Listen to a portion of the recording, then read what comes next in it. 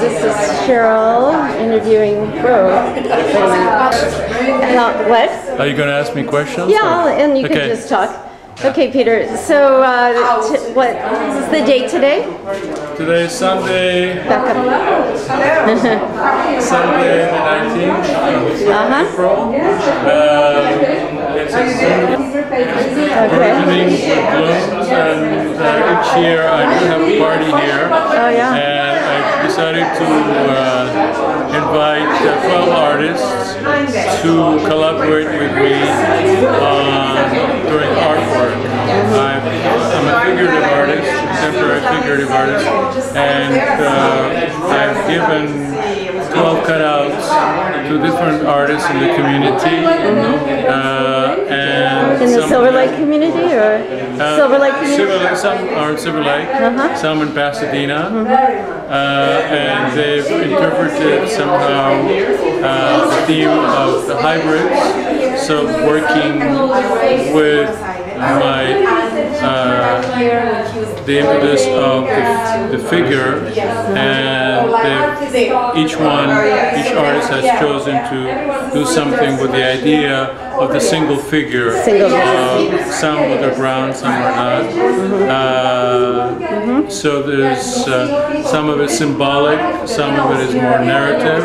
But the idea is for me to intervene somehow with the making of the art, either in the cutout or, except for example, Rebecca Mendez has worked on a film, and she gave me stills on the film, and I actually did some handwork on it. Why don't you talk about the three pieces next to you here? Who are the artists? This piece is by with this one over here, and it's called Caricias Muertas.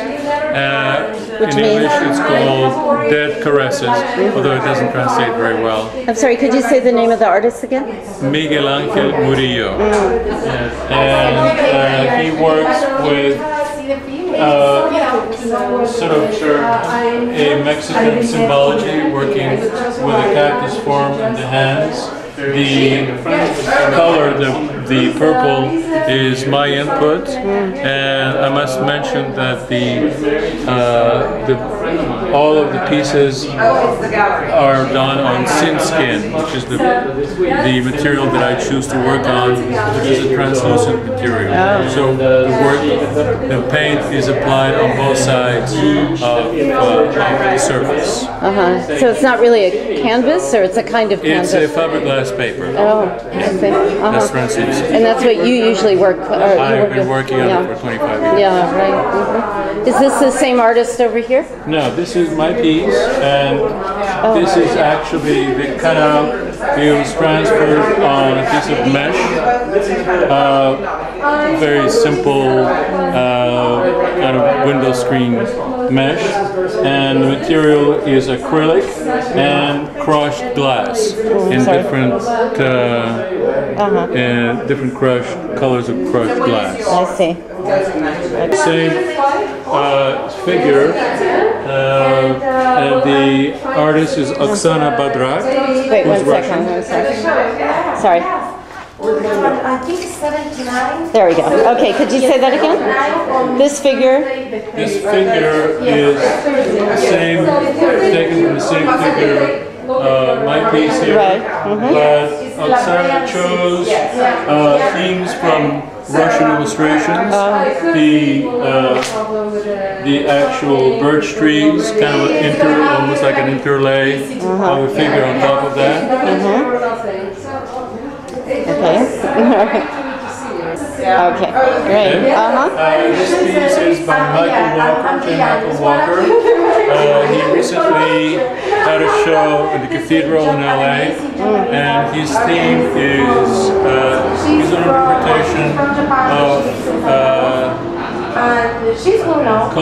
Spanish colonial influence in Los Angeles, and he chose a cutout of the older woman, and he worked on the side in a kind of projection of a kimono-like image of Japanese woman. Do you know why he chose that? I'm not sure. Okay, we'll not talk sure. to him, I guess. All right. Okay, go ahead. So This is Trevor Norris. Trevor Norris. You should talk to him about it. Yeah, I will.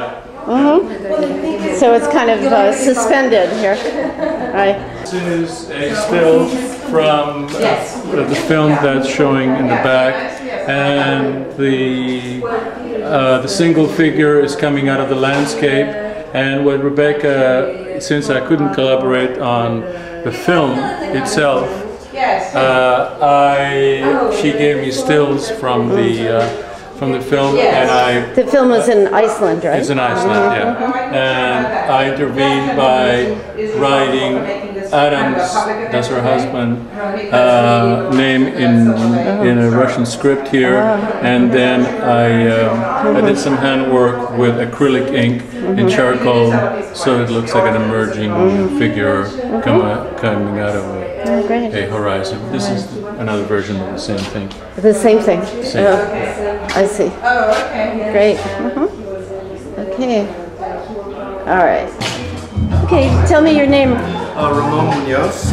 And where's your studio? My studio is nearby, near Vermont, Beverly. Oh, I see. And have you known Peter for quite a while? A long time, very long time. No, I was 25 years. Really? How did you first meet him? Well, I knew his work before I actually met him, and then through mutual friends, we got to know each other. And then for a time, I was an administrator at Art Center, and he actually worked in the department I chaired. I see. Have you ever collaborated before? No.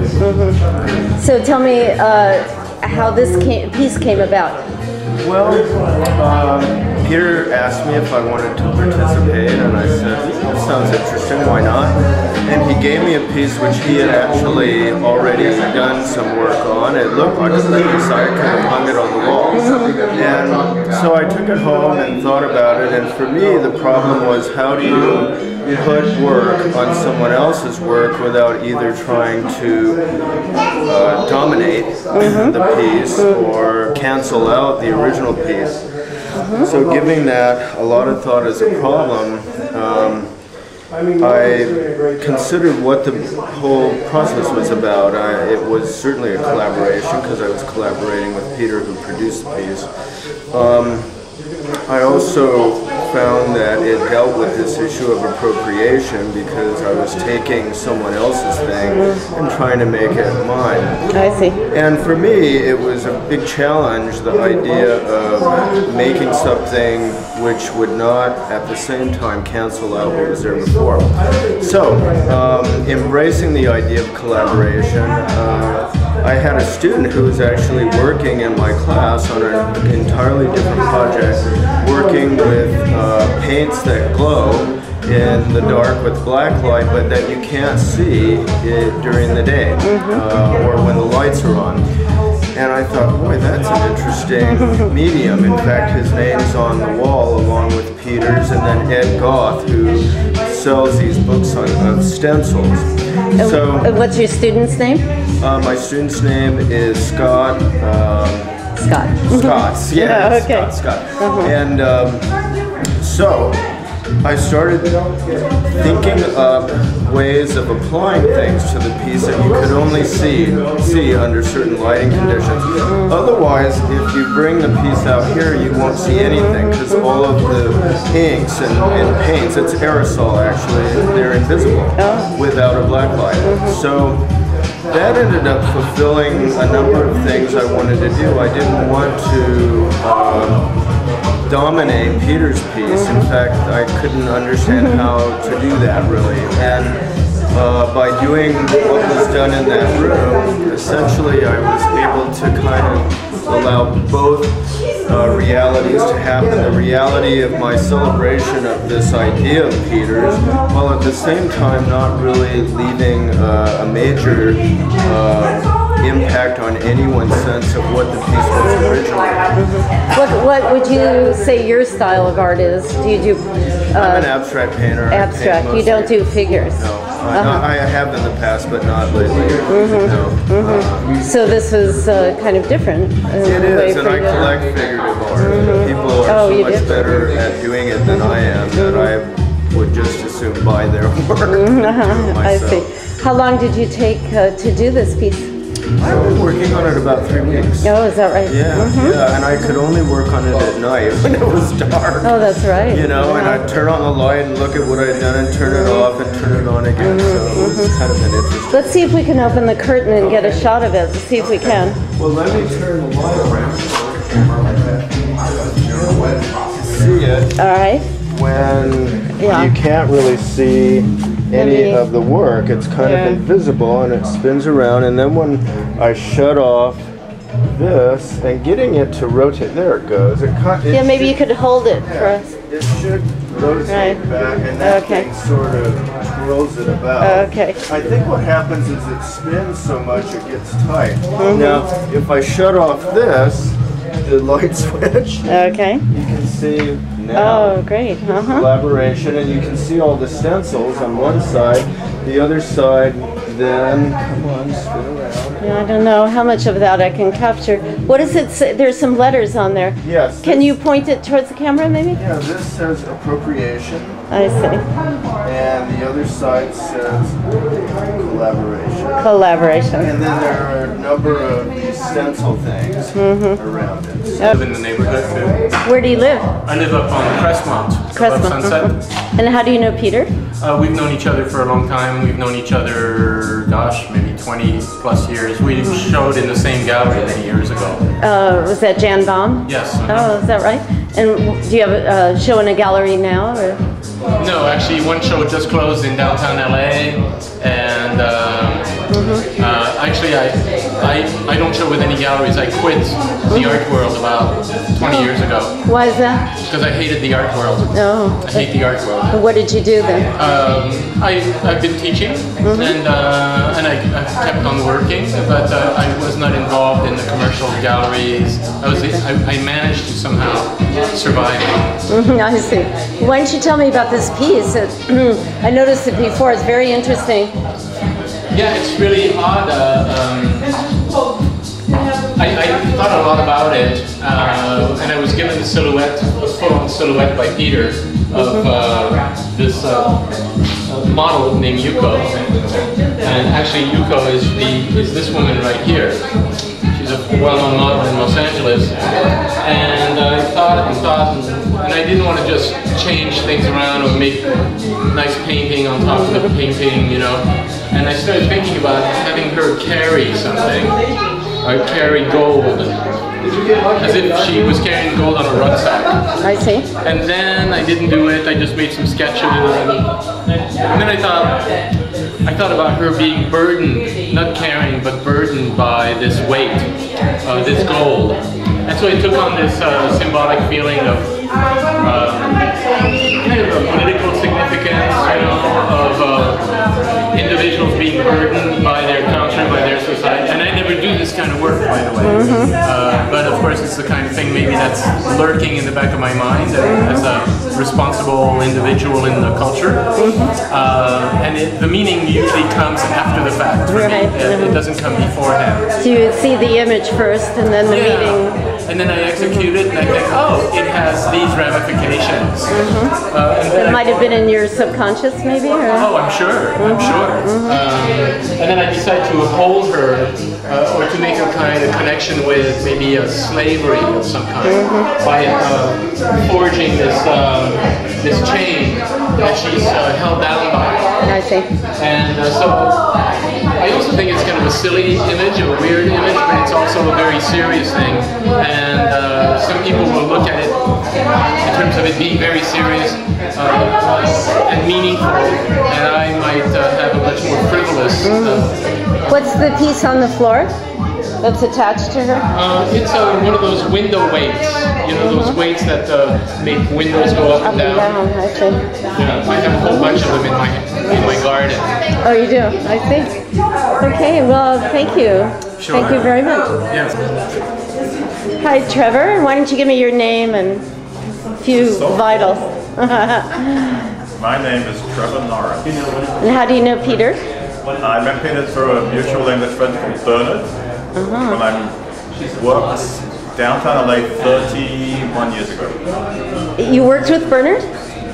You know Bernard? Fairman, yes. Yeah, Bernard and I went back before that. Bernard and I had a boyfriend in London, and Bernard came to work at California Drop Cloth. We didn't know each other then, but apparently I was the mean Trevor. He says, "Oh, you're that Trevor." So. I knew Bernard very well. We went on vacations together. And he knew my daughter, and I helped take care of him when he was ill. Yeah, I went up there a few times. He said the women were angels. He was one of those. Yeah. Well, how long have you been an artist?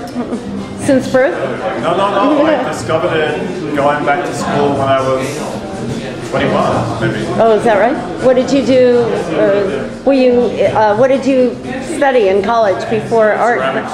In England, you do a year where you have to study everything. But ceramics, I majored in ceramics. I see.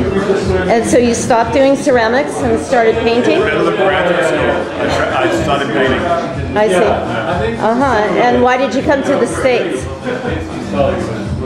I got refused by the Royal College of Art in London, and there was a professor there from Syracuse. He said, "Oh, don't worry about it. Get into a college in the U.S." And Syracuse took me, and I got accepted by Santa Barbara, and I went. Santa Barbara. No. I see. So when you met Peter, did you feel like a kind of camaraderie as artists, or friendship, or? Yeah, right away. Immediate. Well, tell me about this piece and how you got involved today. Peter invited me to be one of the artists to collaborate with, and this is. Can you turn it a little? This? Forgot about the penis. Right. Sorry. And it's a letter I broke up with somebody, and this letter so typified this dysfunctional relationship that I saved it, and I was going to do something with it at some point. So this figure came in. I took the letter, blew it up on the computer, and had screens made, and silk screen a clear pigment, and then sprinkled a clear gel, and then sprinkled pink pigments on it. The majority of the pigment is eggshells that have been put in the toaster oven and heated up. They darken. I grind them in the mortar and pestle to make them fine, and then I sprinkle those over the gel, and then blow the rest off. So that had, excuse me, but that had a little to do with ceramics, right? And it's very interesting. I'm coming full cycle. Yes. Even more so because some of the white in here is if I take the eggshells and I put them in a 06 kiln, they turn back to calcium carbonate, which is a pure white pigment. So the scraps of the stuff, like the small pieces, I put it in the box and I fire in the kiln, and it comes out as a pure white pigment. Kind of pure, a little grayish. So some of the, where I wanted the pure white, it's actually titanium dioxide. And then the pure black is charcoal sticks I put in the coffee grinder. So that is like, that's ground charcoal sticks. Wait, now, you didn't silk screen with pigment. No, I silk screened with a clear gel. With the gel. Dropped it on and blew it off. Oh, dropped it on and blew it off, and then put a fixative over it? I spray fixated when it would all completely When it was complete. But the nice thing happened, like, it didn't screen well there, but you get this kind of white area where it kind of stuck and it wouldn't come off. I like that accident, which I think also connects to ceramics, because in ceramics there's a lot of happy accidents. So. Right. And how did the concept of doing all of this relate to what Peter asked you to do? Peter just said do anything with it. Anything at all? Yeah. So it kind of was an inspiration? I usually work figuratively, but this man I slept with was black, and it just seemed like a perfect surface to use this text, and also a material that has something to do with the beginning and the end of life. So, I see. Is that too heavy? Oh, no, not at all. It's very interesting. Okay. So this is the only piece you did? I have planned to use this letter, and actually what I want to do is, because everything in my life is coming full cycle, so I saw a show when I was much younger, a lot younger. I was looking at the Tate in London, It was, the only two pieces I can remember was an Anne Reinhardt blue and blue painting, which would be very odd to even be called a painting as a young person, and a piece by Piero Manzoni, where he candid our shit.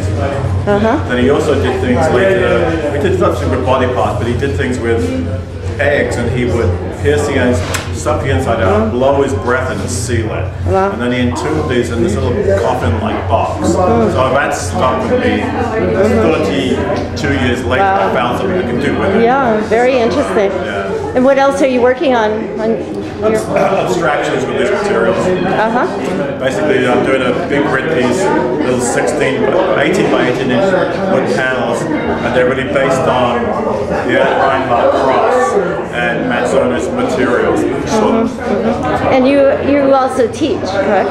Sorry? You teach art? I'm teaching, currently teaching an exhibition design class. I'm sorry, could you I'm say? teaching an exhibition design class. Oh, I see. Orange Coast College, and I'm teaching ceramics and mold making for ceramics and sculpture in USC. Oh, fantastic. All right, well, thank you. Thank you, Cheryl.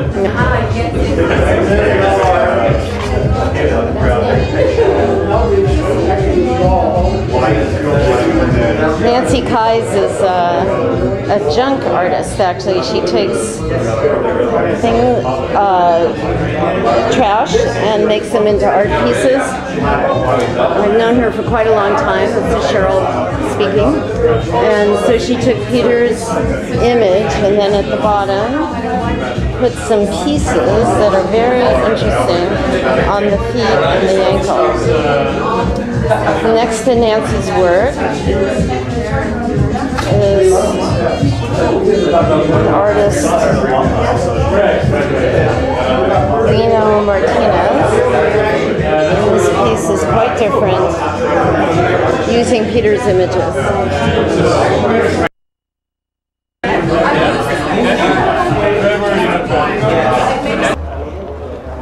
This is Peter's fabulous garden out in front of the studio. The doors from the studio open up into the terraces here where he's planted a lot of flowers, and I think there's some fruit trees. He worked very hard on it. It's a big part of his life. This is another artist. Why don't you tell me your name? Sorry. I'm J. Michael Walker. I see. And this is the piece you did, right? Why don't we go outside? Okay. And we can sit and talk there. So tell me a little bit, how do you know Peter? I know Peter. I'm trying to think how I know Peter. I think I've met him. And, Did you know Peter through Art Center? no, I'm self-taught. Self-taught, I see. Do you have a studio nearby? Not particularly nearby, but I do have a studio. It's in the Highland Park area. I north see. of downtown. And have you ever worked with Peter before? I see. Well, actually, I take that back. I curated an exhibition at a gallery, which I'm sit on the board, Avenue 50 Studio. And I see. I curated an exhibition there last fall, almost past giving thanks, and I invited Peter to do a collaborative piece for it. I see. What kind of art do you do normally? Typically, I draw and paint. Most of my work is woman-centered, as is this piece, and generally it grows out of my immersion in Mexican rural culture that I married into 31 years, 9 months ago. I see. So, Are you leaving? Well, bye-bye. hope to see you the 9th. And I'll email you. Great. Take care. So you do figurative painting of women, mainly, is that right? Something like that. My work focuses on the spiritual essence inside people, and I adore women, and I find that you have a spiritual essence that's very vibrant, and I try to illuminate that in my work. I noticed this was an older woman's figure that you did. Is there a reason for that? I can't remember particularly all of the options, all of the silhouettes that Peter offered, but I was particularly intrigued with the idea of trying to create an honorable representation of an older woman.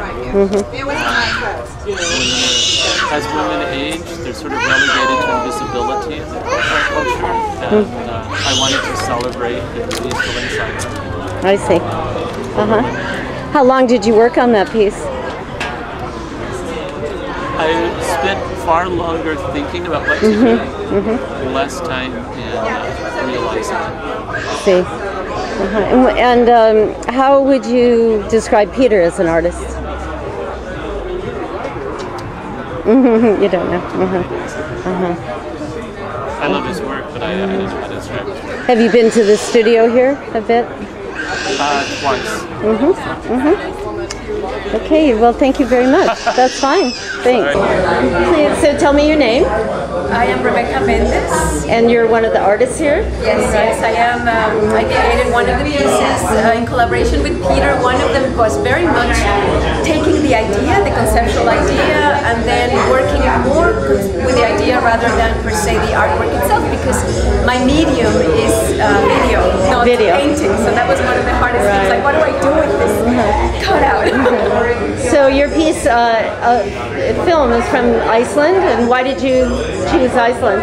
Why were you there? Yeah, okay, many reasons. Iceland became very important with this. We have gone, my husband and I, go to locations, for example, like the Sahara Desert, Chile, the north of Chile, in the desert of Atacama, the south of Patagonia, and then Iceland, looking for these, it's like sublime places, but also very extreme ways in which nature performs. Nature performs at different speeds in these places, either completely slowed down, so the time seems elongated, or incredibly quick, like the eruption of a new island, or the eruption or mud that is boiling. So it is the extreme of speeds that is so unfamiliar to me. So that lack of familiarity allows me to see nature anew. Have you been to Iceland just once or more? Twice. Twice, I see. In the same season? No, slightly different. One of them was in June, the other one was in August and September. So August and September was unbelievable. It was basically not what I wanted. It was about 16 days of perfect sun. And I needed, for my work, I needed more the weather, because I have a series called Weatherscapes. But then in June it was beautiful. We were completely surrounded with fog, and it was very cold. It was a lot of sunlight in June, actually. Yes, we actually had 23-hour sunlight. It only went down around 11, kissed right underneath, and then immediately came out. The most beautiful light. So when were you there to do this piece? I was there in 2008, just last summer, around June. And what will this piece, have you had it in other shows? Have you installed it in other shows? No, this actually I created it for this show, although I wanted, of course I filmed it then and I knew it would come, but I called it Recurrence Relation. I'm interested in cycles and in the nature. How is it that the nature of matter has a lot to do with how mathematical equations work? Like, for example, the book on Foreman by Darcy Thompson, I forget the full title, I should know, 1917. And so I work with a lot of these mathematical ideas. So this one, Recurrence Relation, Adam, my husband and muse and studio partner, he emerges from the fall and walks all the way past and then comes back. I see. So a little bit kind of like aimless but determined, so as if there is a greater intelligence leading his movement. Have you ever collaborated with Peter before? No, this is the first time, and our more our collaboration is more of our prints. Because this video piece was more my interpretation of the outline, of the cutout of the body, as the body traverses through space and through the weather. Do you also teach? Yes, I am a professor at UCLA in the Design Media Art. Is that right? And there I teach some courses, Foundation of Design and Basic Media Art, and also some advanced courses and graduate students. But obviously you have time for your own work. Oh, I have to have it. And it is hard. I'm juggling too many things, but it's exciting. How long have you used film as your medium? You know what? I did my my master's at Art Center, College of Design. I graduated in '96, and my specialty was video art. So it was since then that I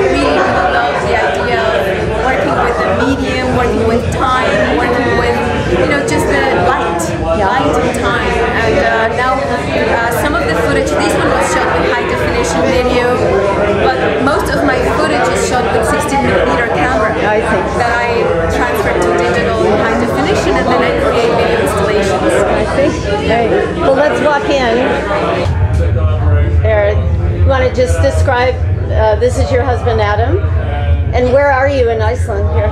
We are in the north. We are near a place that is called Akureyri. We are actually a little bit kind of like more east. And it's pretty much the altiplano, like the highest tundra. We had just passed a lot of the volcanoes, and we're going down into, and this is like area that is constantly fogged, is full of moss. The moss is so cushiony and beautiful. And the moss actually grows on the lava formation. Oh yeah, in the lava, yes, exactly. So here is basically, we just talked to, and at that time there were a lot of the birds were mating and having their eggs, and so they were protecting their eggs. So as soon as we arrived into this area and we started walking in, all the most beautiful sounds of the birds, but muffled by the fog. And this film does not include sound. Not of the birds, but here you're listening to a soundtrack that was created by an artist, a composer called Trevor, and he created this composition for another one of my At Any Given Moment series work. Not also video art installation, more of a waterfall. But here it seems that we given the space that it is so cave-like, almost like wet here in Peter's studio, made sense in terms of that, and also because it's very monotonous, it's very much about recurring events. Just curious if you talked to people there about the effects of global warming. Yes, I'm very aware of that. For example, when we were there in 2006, they had just, the government had gone pretty much against the people's will of accepting Alcoa to create a dam, a series of dams that really have caused so much destruction. Of course it has created some jobs, but a country that has been so ahead really in terms of energy, doing their geothermal plants, it was retrograde to go with Alcoa, that all they do was import Chinese workers to work on the factories. They didn't even employ their own people. And then they leave, and of course they employ again their own people. So it's not even that it generates as many jobs as they thought. So those kinds of things we talk to people. I'm very aware that I'm documenting something that might not exist in some years. At the time in 2006, they said that right at that point, Iceland was one of the cleanest, if not the cleanest country in the world. After Alcoa said I think three plants and smelters, it would be the dirtiest in 12 years. The dirtiest. I mean, it's just, how of course they codify that is basically they're killing rivers, they're polluting the rivers and they would remain. It is incredibly painful and unfortunate. Yeah. Well, the country also, Iceland also declared bankruptcy, I think, shortly after that. Yeah, but so you know what, it has a lot to do. This part I'm very upset about the British and the Americans, that a lot of the times they did the wrong part. Many few people suddenly became strong and very wealthy, but it really was suddenly of the mistakes of the United States and Britain, and they take a scapegoat as Iceland. So I'm angry at them. Yes. Do you plan to go back? Oh yes, yes. We are. There is a wonderful library that is called the Library of Water, created by Ronnie Horn, who's an artist that I admire and love. And she has a residency for writers and hopefully artists too. So Adam and I, my husband is a writer, and so this might be one of those residencies that he will propel, because this work was created by being in an art residency at the Gunnar Gunnarsson Skriðuklaustur, which is somewhere in the southeast, near Hilstadir. Great. And maybe you'll collaborate with Peter again too. Oh, I would love to. He took me over to show what he did with the images from your film and writing your husband's name on it. So we'll put that all together. Definitely, that's really wonderful. Great, thank you very much. Are you two here today? Oh, we're here to support the Silver Lake community. Okay. So, what do you think about the terrain? Does that look familiar to you at all? It looks like Iceland. I remember from about 20 years ago. But the sort of green and cold. The moss on the lava, actually, is what the artist just said. So this is her husband. She does films about cycles, and he walks forward and then kind of goes back.